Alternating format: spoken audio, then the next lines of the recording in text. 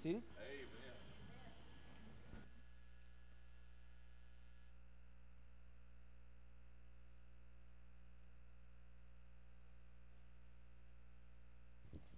Let us pray. Dear Lord, our precious Heavenly Father, we thank you for giving people talents, Lord, and using them to help other people.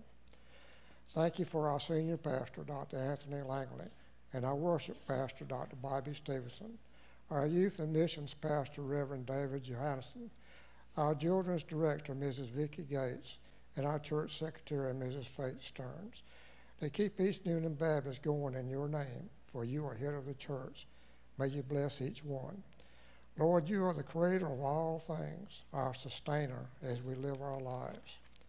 Thank you for all you do for us every day. Please bless the sick, this offering, and this service today. In Jesus' name I pray. Amen.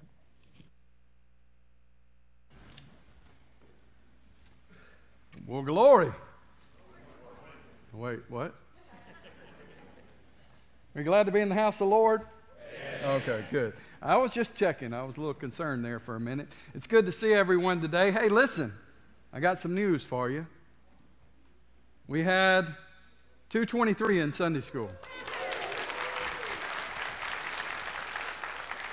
Good job. Apparently you did invite your friends and your neighbors and your mama and them and everybody.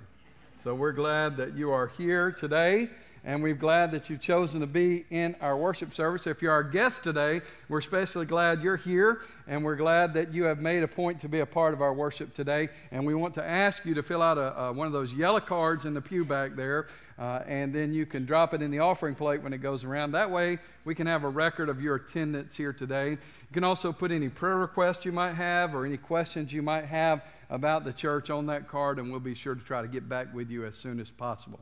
Well, y'all ready to keep worshiping? Yeah. All right. Well, let's take this opportunity and stand with one another in fellowship. Tell someone hello today.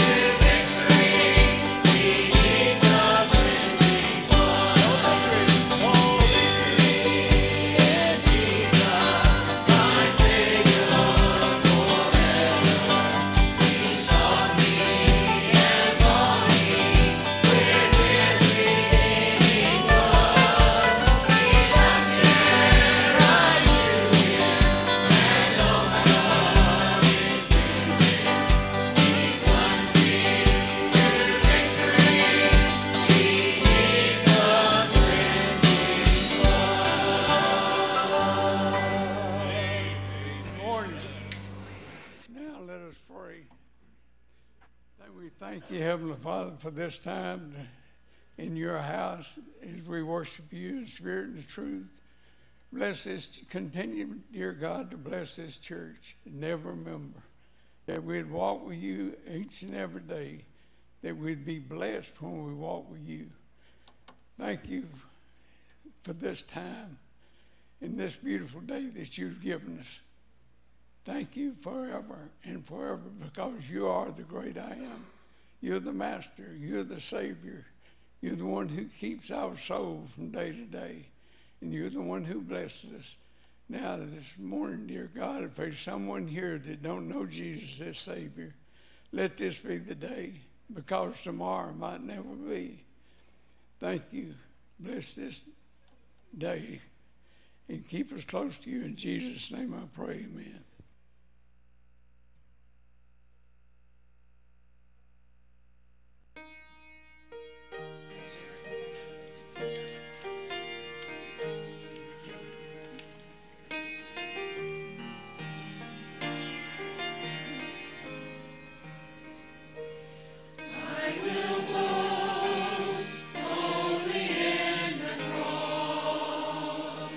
Where my Savior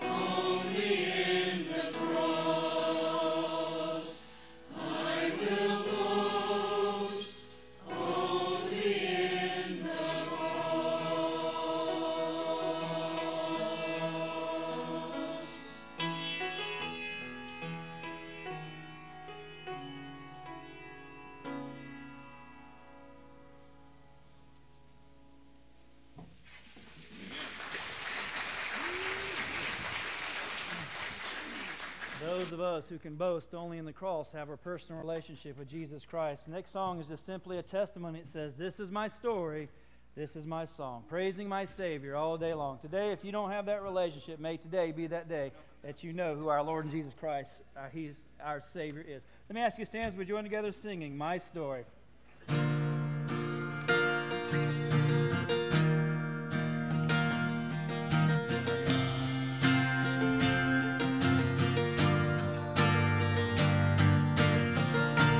If I told you my story, you would hear hope that wouldn't let go.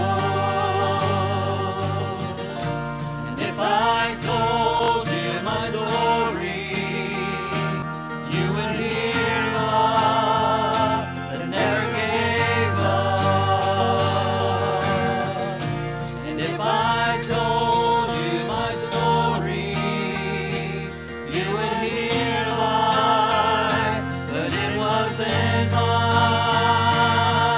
If I should speak, then let it be of the grace that is greater than all my sin, of when justice was served and when mercy wins, of the kindness of Jesus that draws me in. Oh, to tell you my story is to tell of it.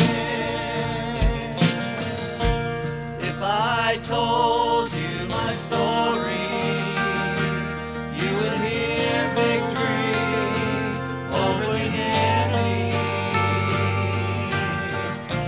If I told you my story, you would hear freedom that was won for me.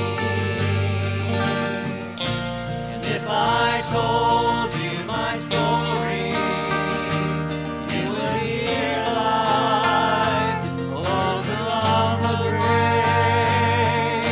If I should speak, then let it be of the grace that is greater than all my sin, of when justice was served and when mercy wins, of the kindness of Jesus that draws me in. Oh, to tell you my story is to tell of it. This is my story, this is my song, praising my Savior all the day long. This is my story, this is my song, praising my Savior all the day long.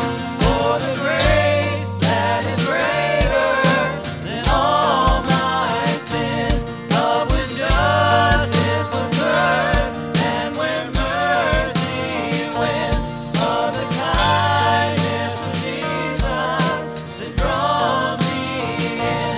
Oh, to tell you my story is to tell of the grace that is greater than all my sin, of when justice was served and when mercy wins, of the kindness of Jesus that draws me in. Oh, to tell you my story is to tell of it. This is my story, this is my song, praising my Savior all the day long.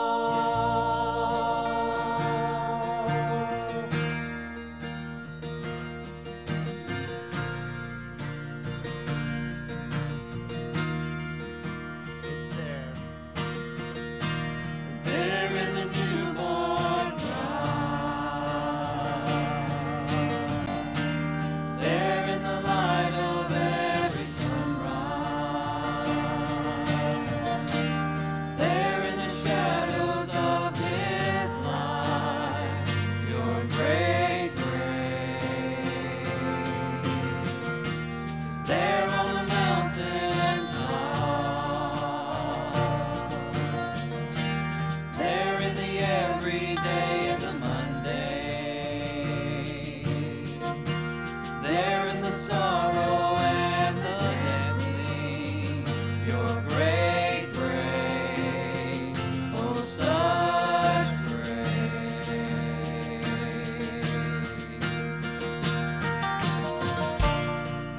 the creation to the cross. There from the cross into eternity, your grace finds me. Yes, your grace finds me.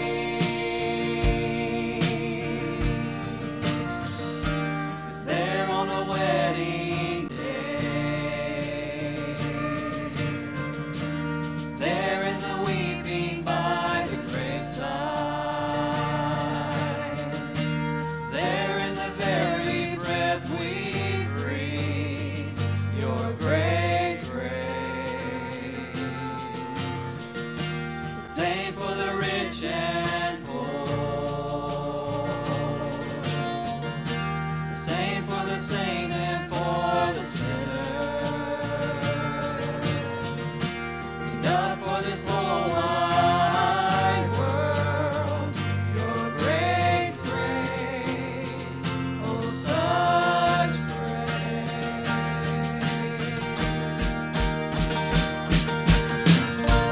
From the creation to the cross, there from the cross into eternity, your grace finds me. Yes, your grace finds me.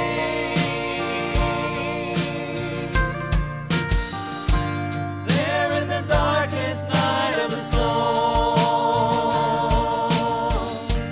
there in the sweetest song of victory, your grace finds me.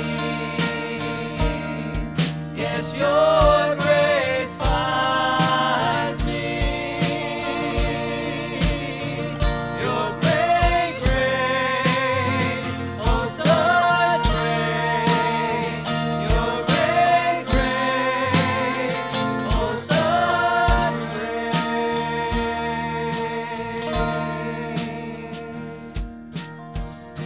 Same for the rich and poor, the same for the saint and for the sinner, enough for this whole wide world, your great grace, oh such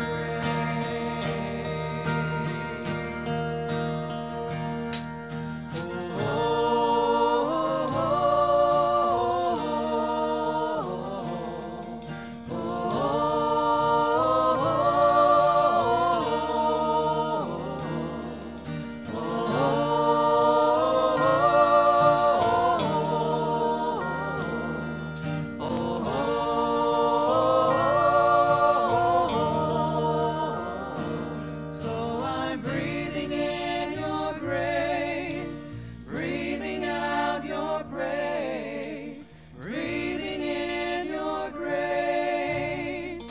Forever I'll be breathing in your grace, breathing out your praise, breathing in your grace. Forever I'll be breathing in your grace, breathing out your praise, breathing in your grace.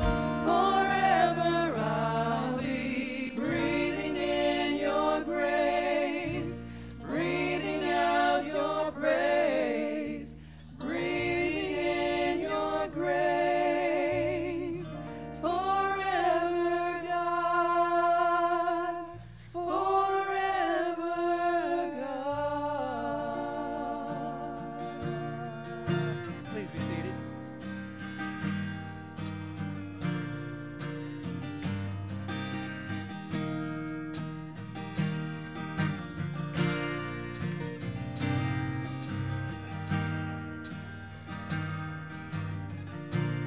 We all start on the outside looking in.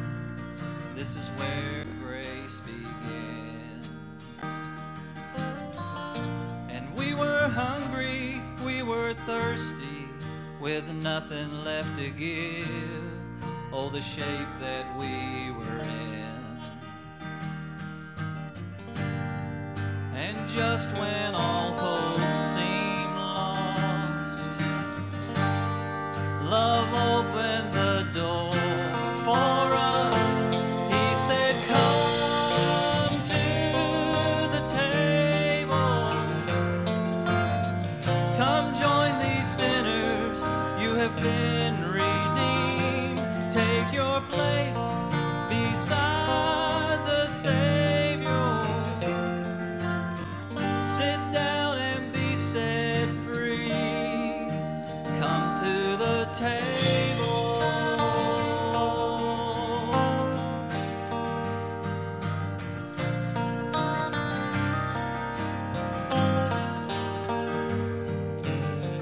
Come meet this motley crew of misfits, these liars and these thieves. There's no one unwelcome here. And that sin and shame that you brought with you, just leave it at the door and let mercy draw you near. Come to the table. Come join these sinners who have been redeemed. Take your place beside the Savior. Sit down and be set free. Oh, come to the table. Come to the table. To the thief and to the doubter, to the hero and the coward, to the prisoner and the soldier, to the young and to the older, all who hunger, all who thirst, all the last and all the first, all the paupers and the princes, all who failed, you've been forgiven, all who dream and all who suffer, all who've loved and lost another, all the chained and all the free, all who follow, all who lead, anyone who's been let down, all the lost you have been found, to everyone labeled right or wrong, to everyone who hears this song.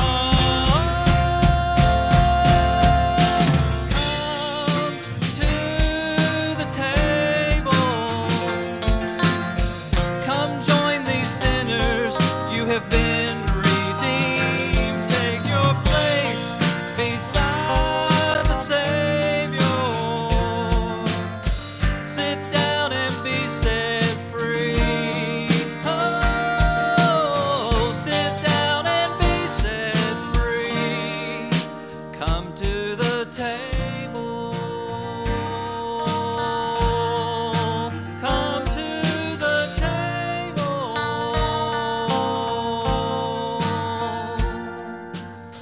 Sit down and be set free.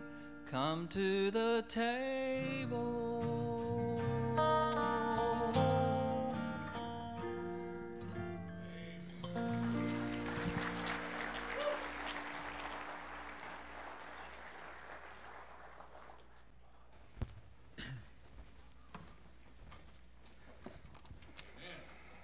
The grace of God is overwhelming.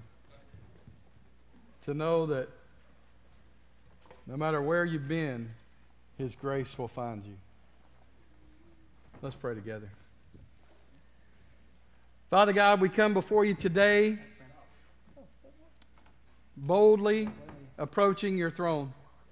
We thank you, Lord, that it is through the blood of Jesus that we can have a relationship with you, that we can have our broken hearts mended, we can have our hurting souls soothed by the balm of grace.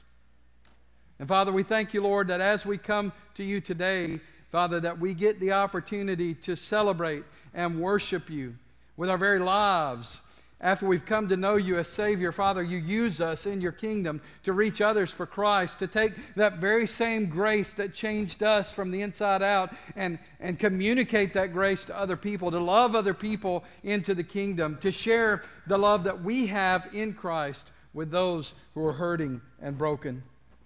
Now, Father, as we enter into this time of sermon and study of your word, I pray, God, that you will just use the words of Scripture to penetrate our very hearts, to penetrate our very lives, and to cause us to be more like you each and every day. Father, to change us, again, from the inside out, not from the outside in, not the behavior on the outside that creates the change on the inside, but, Father, the real, discernible, noticeable change that takes place on the inside of the human being that is wrought by the Holy Spirit. Father, we pray that it increases our righteousness in this world, our boldness to follow after Christ, and Father, makes us more like Him each and every day. Now, Father, we pray for the reading and the study of your word and pray that you'll bless it. In Jesus' name, amen.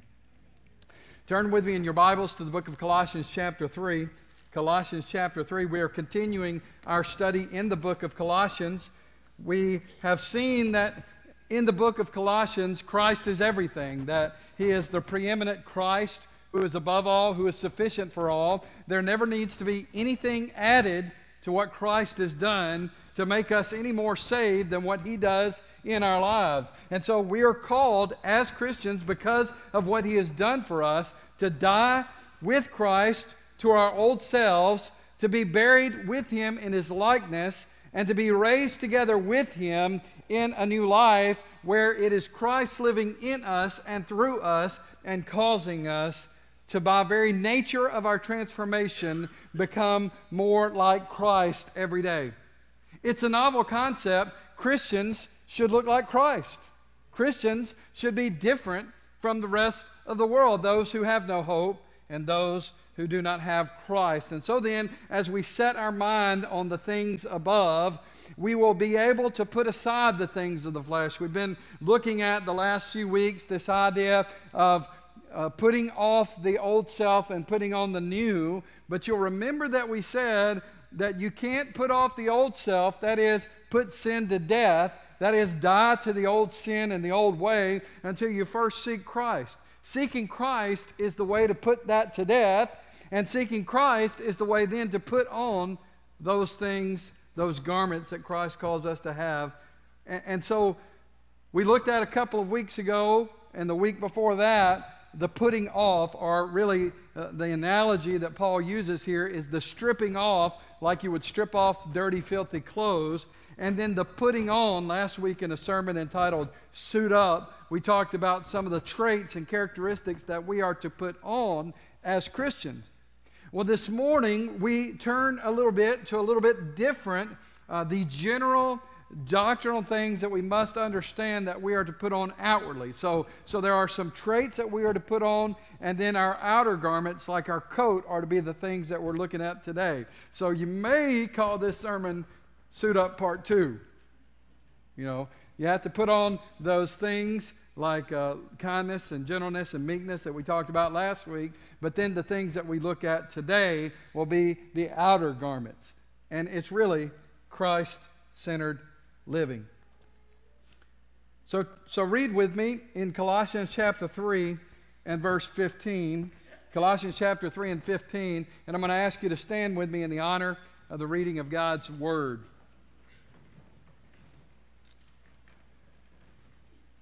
He says this, "And let the peace of Christ rule in your hearts, to which indeed you were called in one body, and be thankful.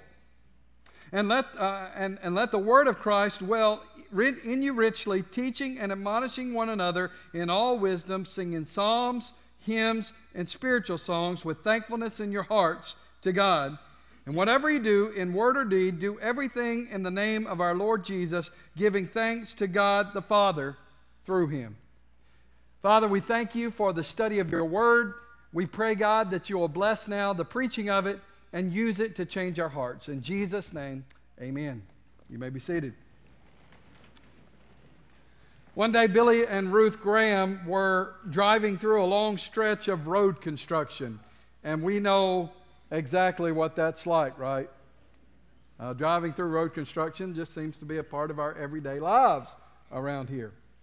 But they were driving through a particularly long stretch of road construction, and they had numerous slowdowns and stops and detours along the way.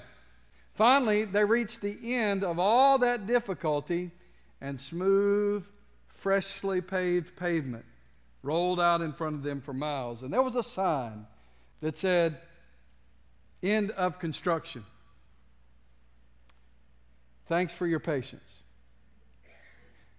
And Ruth commented to her husband that day that those words would be fitting instructions for a tombstone. End of construction. You see, we need to understand, like Ruth Graham understood, that we are all still a work in progress. I think some Christians sometimes get that backwards. They think just because they have Christ, they have somehow arrived. They have somehow become God's gift to Christianity. But here's the truth, and we learn it from when we're very little. He's still working on me to make me what I ought to be. You remember that? Yeah, keep singing. I hear you. Paul concludes his look at what a new life should look like by giving three main concerns that should be the focus of every Christian life. And like I said before, these three concerns are really the outer garments of our Christian walk that guide every single part of our lives. So while these specific traits should be a part of our lives, the real guiding principles should be these things laid out in our three verses this morning. As we look at them, pray that God will help you to have a life that reflects exactly what Paul is teaching in our text today. And so the first of the three is the fullness of His peace. The fullness of His peace. The peace of Christ is unlike any other peace the world has ever known. Look at verse 15.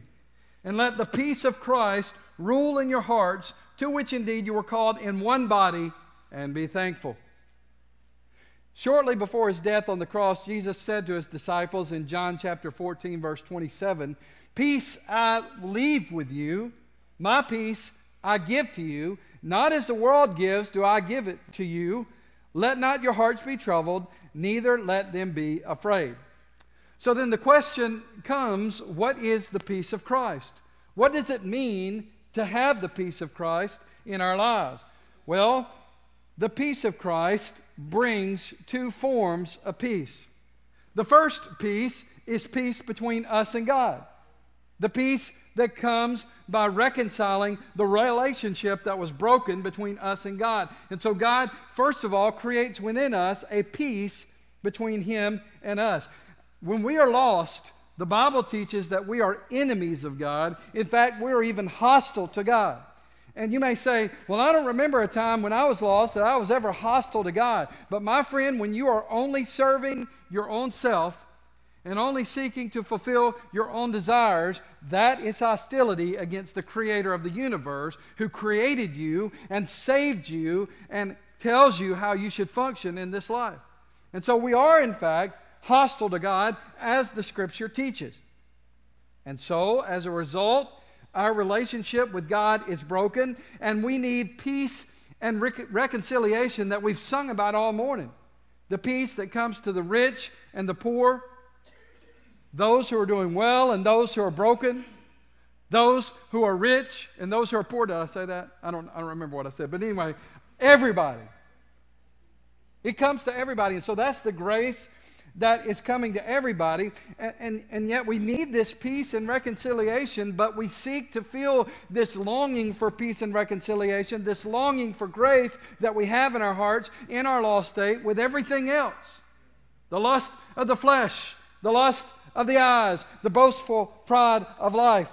That's what we seek to fill up that longing that we have in our lives. And so people are really, as the old country music song says, looking for love in all the wrong places. They're looking in their relationships. They're looking in their bank accounts. They're looking in their careers. They're looking in their children or their grandchildren. They're looking all over the world for that longing to be filled by some form of grace, but the only form of grace that can really fill is Jesus Christ and Him alone, and then He will give you the peace that you are looking for. And so, when that peace and that grace washes over us that we've sung about time and time again today, we are no longer enemies of God, but we are called friends of God. He gave us the right to become children of God, joint heirs with Jesus Christ. There's no one in this room that deserves to be with God for all eternity. Every single one of us deserve hell. And yet God, who is rich in mercy and love, has sought to provide the peace that only He can bring in our lives. And so the peace of God is what we have. But secondly, He brings us a peace that can rule in our hearts. We recognize that not only are we to be at peace with God, but we're to be at peace with other people. Anybody want to say amen? Listen, I know we talked about it last week. There are some people that are hard to be at peace with. But God has called us to be at peace with everybody. God has called us to be peacemakers, not just peacekeepers. A lot of people are peacekeepers. They just keep quiet so they can keep the peace. No, God's called us to make peace, to actually make peace, to go out and manufacture the peace between us and someone else. Not just keep the peace, but to be at peace. This word that is translated rule here is the word that could be used to talk about an arbitrator or an umpire. We know what an umpire is, right? That may be a better way for us to understand it. What does the umpire do besides make bad calls? Huh? He maintains order, but he calls the game. He calls the game. And that's what God is doing in our lives. He's calling the game, if you will. He's calling the shots. And so, listen, God is better at calling the shots than me. And God is better at calling the shots than you. Hopefully that's not a new revelation for you this morning. If it is, I'm available for counseling. And we can get you straightened out.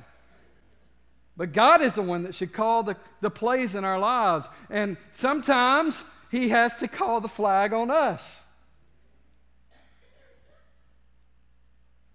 And when He does, we need to recognize that and allow Him to guide the game in our lives and make the calls. And that's the peace that comes from Christ. Peace with God, peace with others. There's an old story that comes out of the Salvation Army. There's a lot of good Salvation Army stories over the years, but in the last century, it tells of a strong-willed woman who had been named Warrior Brown. Warrior Brown. She had a fiery temper, and if anyone ever crossed her, she would become belligerent and enraged and lash out at them ferociously.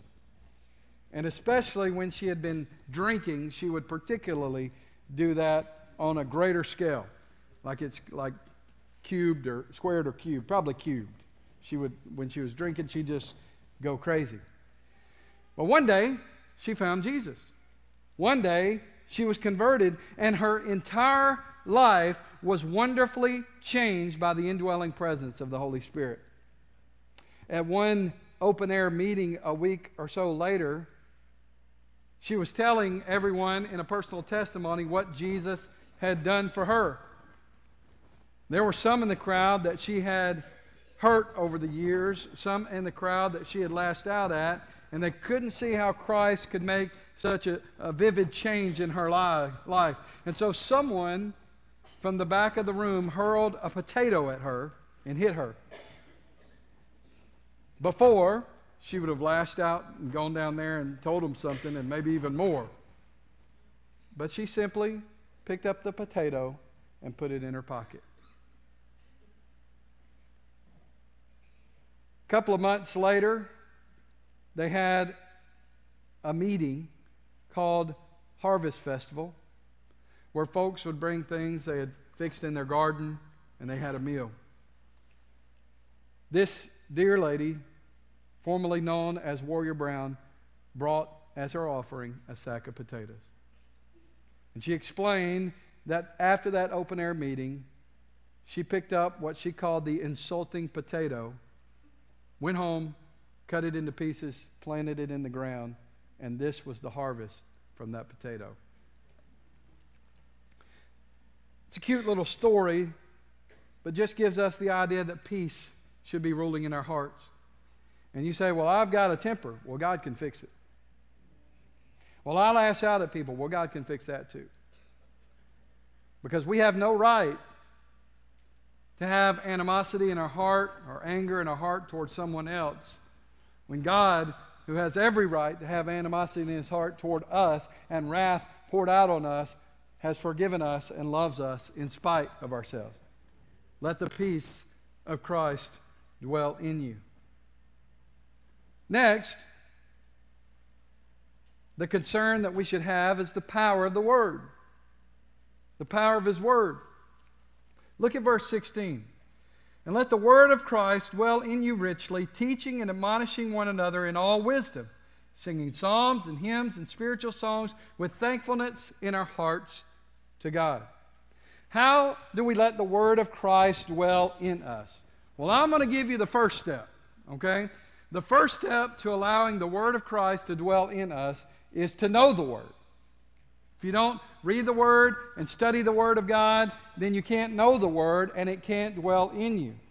The Bible is really not all that hard to understand. I've talked to people over the years that say, I have trouble understanding the Bible, but it's really not hard to understand. There's definitely some passages that are difficult. Maybe it's because of the cultural differences between that time period and now. Maybe it's that, it's big, long words or something that you're not used to reading, or you're reading some of these names and you have trouble reading that. There are definitely some passages that are hard to understand, but there's also plenty of passages in the Scripture that are exactly what they say. You can't really misinterpret them because, when they say don't be angry, don't be angry. Mark Twain put it in perspective when he said, most people are bothered about those passages of Scripture which they cannot understand. But as for me, I've always noticed that the passages in Scripture that trouble me the most are those which I do.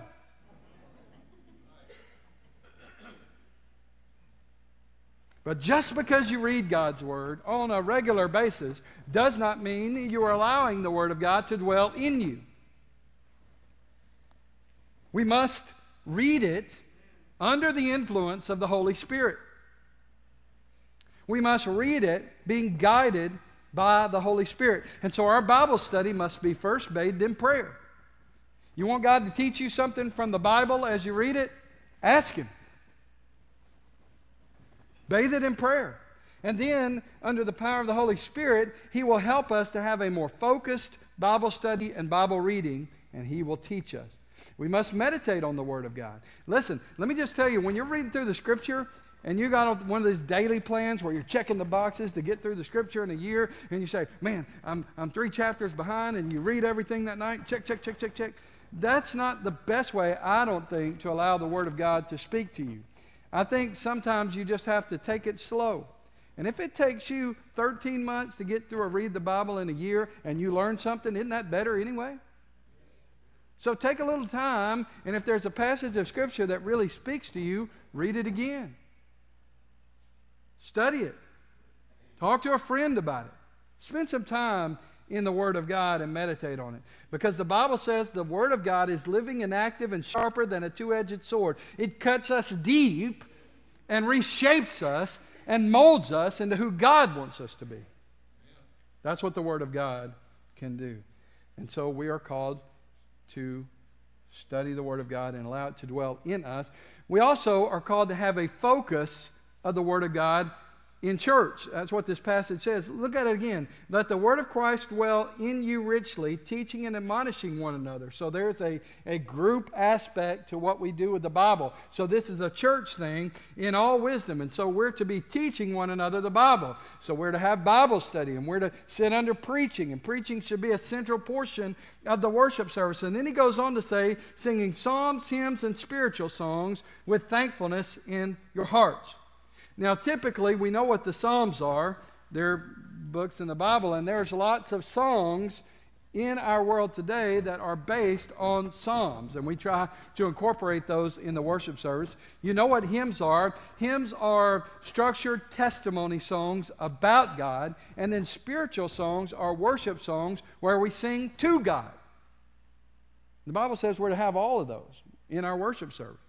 It's an important, because hymns kind of sometimes are real theological and real structured and help us to remember theology, whereas worship songs are more focused on singing to God and worshiping for who He is. Now, there are some hymns that have a to God aspect, but most of them you'll find are testimony songs about God, which is, I think, important in the church as well. Here's the thing. When we are determining songs to sing in the church, and Pastor Bobby does most of that, of course. Sometimes I give him a request. If they don't line up with the teaching of Scripture, that's what gets the song to boot. Because the Scripture is the measure of what we do right here.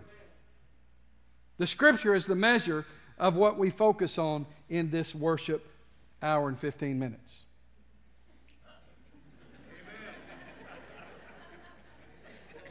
And so we are to let the word of Christ dwell richly in us. Number 3, the greatness of His name. Look at verse 17. And whatever you do in word or deed, do everything in the name of the Lord Jesus, giving thanks to God the Father through Him. This command is comprehensive. It includes both the words that we speak and the deeds that we do. Everything we do should be focused on magnifying and glorifying the great name of the God of the universe. Deeds include all actions, including teaching and preaching and working and vacationing and doing laundry and doing yard work and cooking and whatever it is you do. God calls us to do it all to the glory of God. Words include everything, listen, that passes through our lips. Everything. If you can't say amen, say oh me. Amen.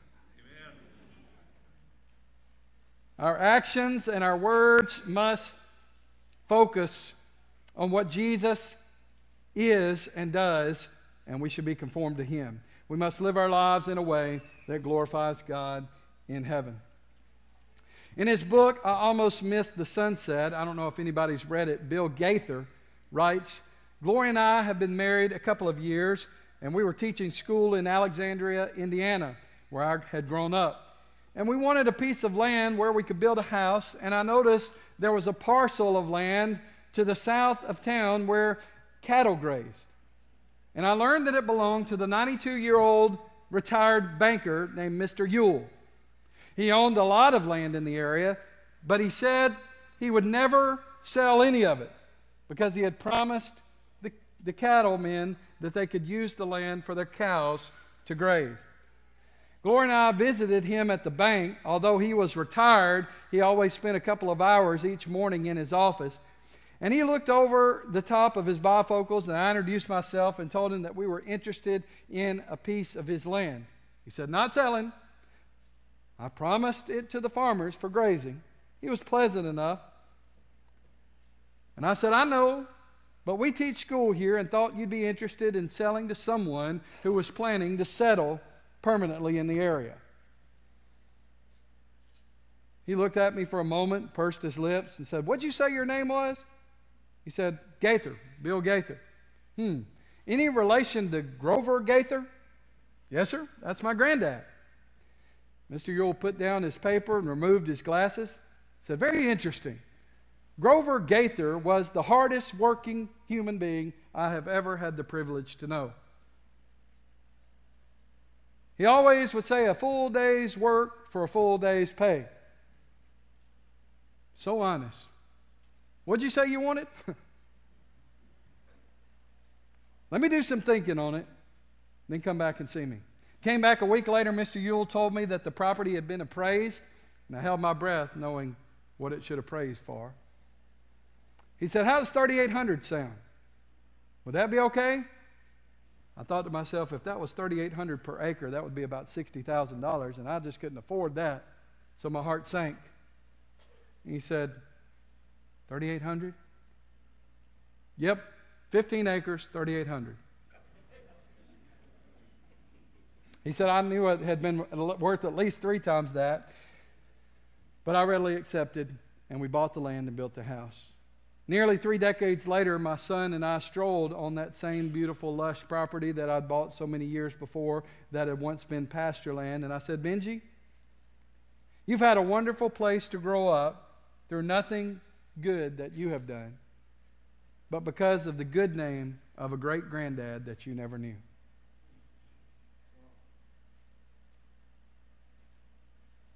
Everything we are as Christians and everything we do reflects upon the Lord.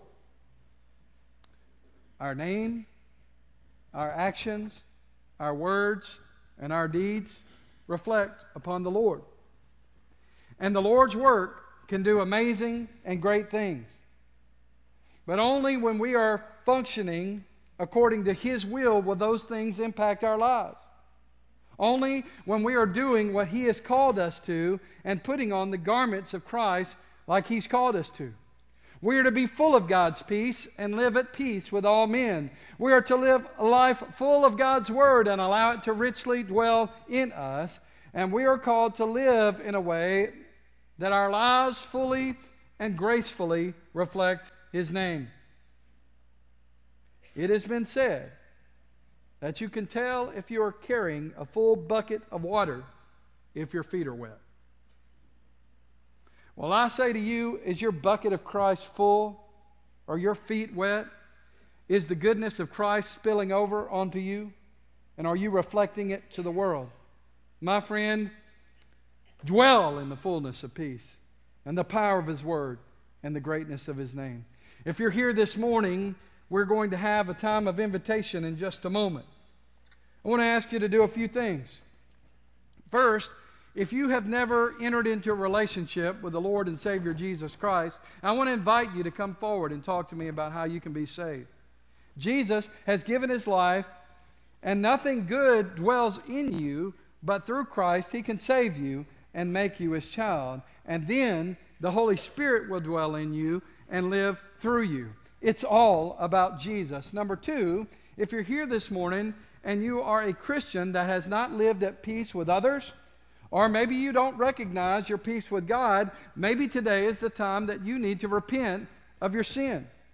Maybe you haven't spent enough time in the Word of God and allowed it to dwell richly in you. This is your opportunity to make a commitment to Christ that you will begin to spend more time in His Word so as to allow that Word to dwell in you richly. And perhaps it is you have not been focused on making God's name famous in the world by living a life that reflected His goodness and greatness. It's time for you to commit yourself to do that. And every Christian, I believe, in here could do that to a greater degree. And so today, I want to ask you to do that. Thirdly, I want to ask you if you're here today and you're a believer and you plan on partaking of the Lord's Supper in just a moment. The Bible teaches us that we are never to partake of the Lord's Supper unless we are a believer and unless our hearts are right before God. And so this is an opportunity for you to repent of sin that may be in your life. Maybe you've harbored anger for someone this week. Maybe you've done some things you're not proud of. This is an opportunity for you to repent before we partake of the Lord's Supper. So I want to encourage you, after we pray, use this invitation to come and meet God. Let's pray together. Father, we thank You for this day. We thank You for Your goodness. We thank You for Your greatness and Your grace. We thank You, Lord, that everything in our lives helps us to focus on who You are as our Savior. And I pray, God, that as we move forward through this worship service, that You will prepare our hearts to partake of the Lord's Supper. Father, use this time in Jesus' name. Amen. This altar is going to be open. Stand with us and come. As we sing, you can come and talk with me. You can come and pray here. Let's do business with God and prepare our hearts to worship at the Lord's table. You come.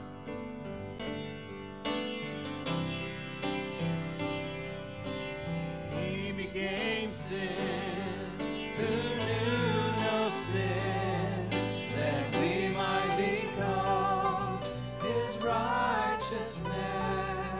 He humbled himself and carried the cross.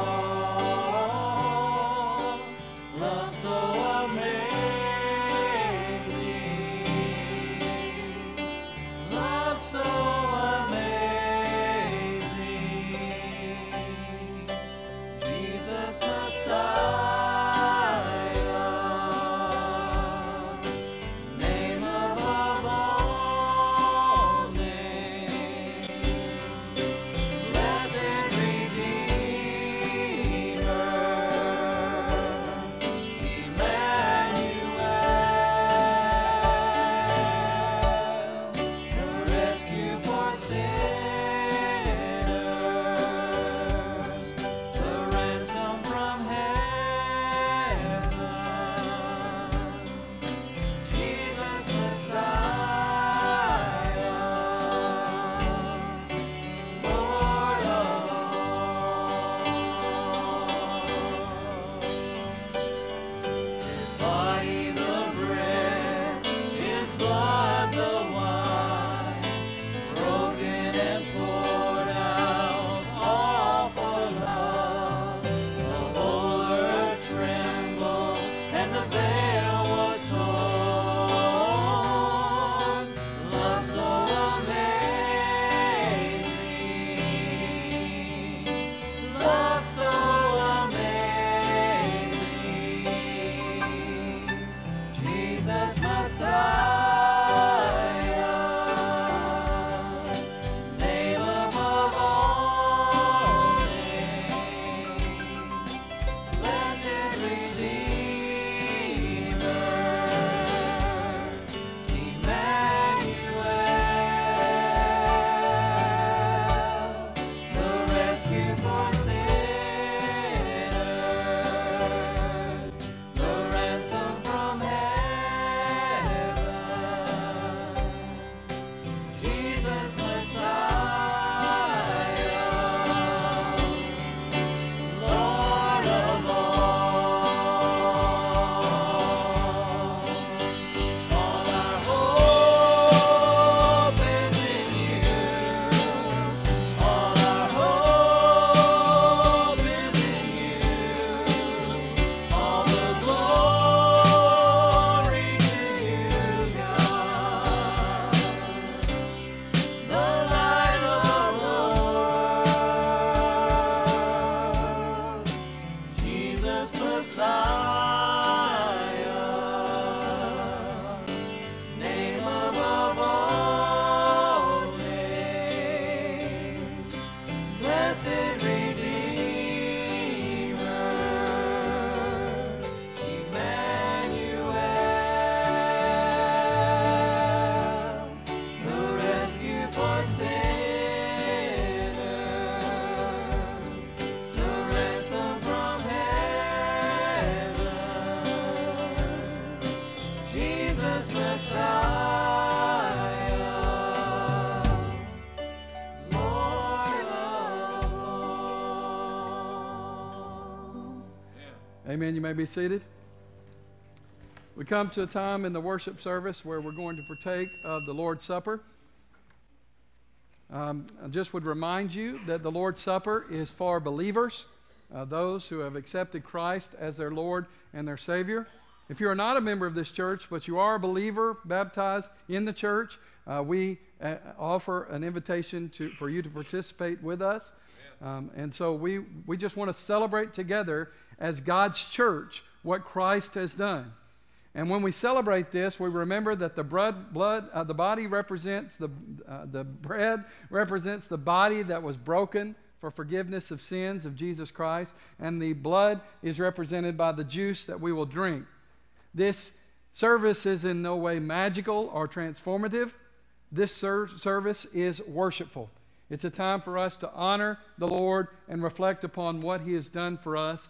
It's also a time for the church to identify with one another that we have been saved and to reflect upon Jesus Christ and His great gift. And so, if you're a baptized believer, we invite you to participate. It's very important, if you're not a baptized believer, that you refrain simply because the Scripture tells us there are consequences of that because you drink and eat in an unworthy manner. All right? So let's just have a word of prayer, and then we'll move into this. Father, we just thank you, Lord, for this opportunity to celebrate the Lord's Supper. Now prepare our hearts as we participate in this ceremony. In Jesus' name, amen. The Bible says that Jesus, on the night of his arrest, distributed the bread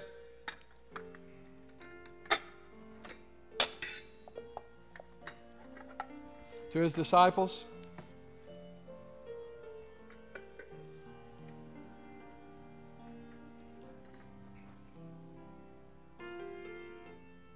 And when he broke the bread, he prayed.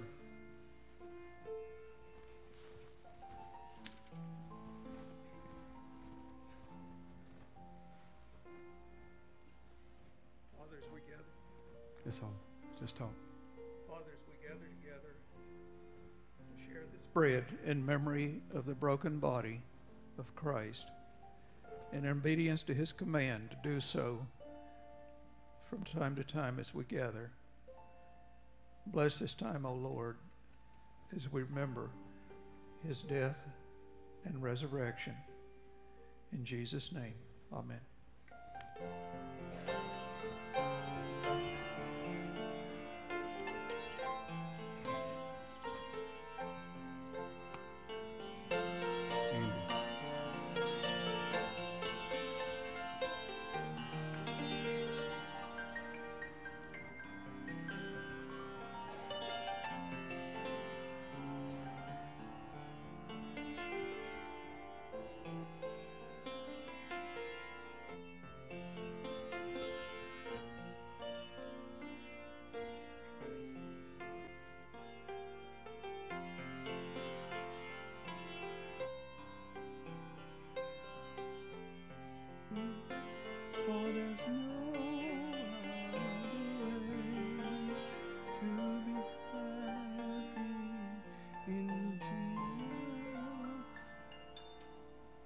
To trust and obey.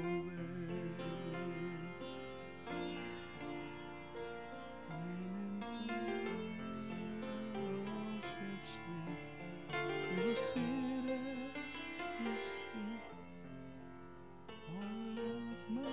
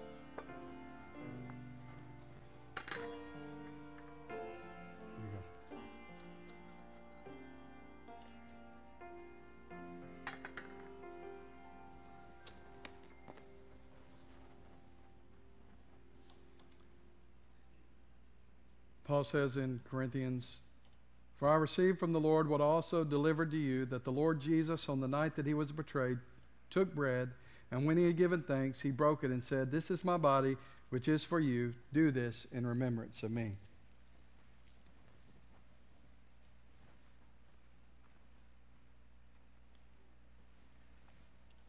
In the same way, he took the cup and distributed it among his disciples.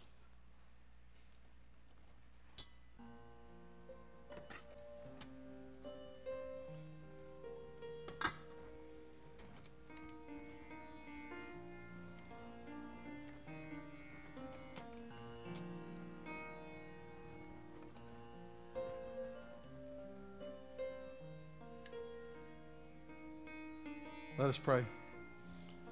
Our gracious Father, thank you so much for sending your Son to us so that he can take our place. Thank you, Lord, for the blood of Jesus that washes our sins away. In Jesus' name, amen.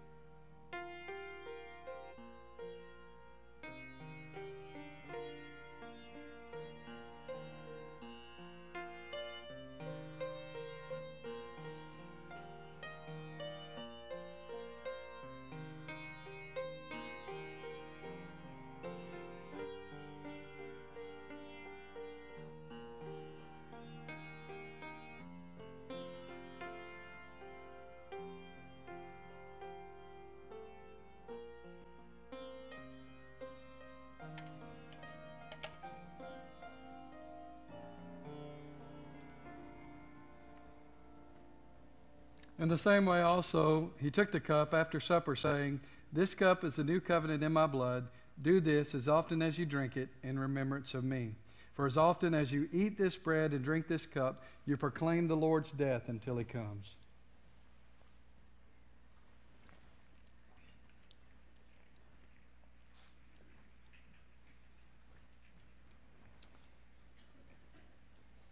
And all God's people said, Amen. The Bible teaches that after they did this customarily in the early church, they would sing a hymn. So we're going to sing before we go.